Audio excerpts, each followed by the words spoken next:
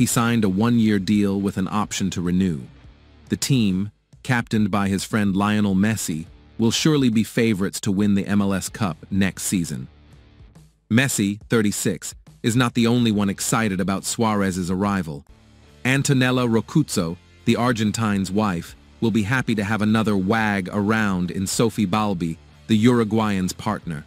Roccuzzo, 35, took to her Instagram stories after the news of Suarez's arrival to share the sexiest selfie she has ever posted. She and Messi are in Rosario, Argentina to enjoy the heat in December and wrote that summer mode is on. Antonella posed with a pink bikini, the color of Inter Miami, and Lionel's reflection can be seen in the distance. Messi and Suarez played together in Barcelona, and their families have also formed a bond of friendship that has grown over time despite the distance.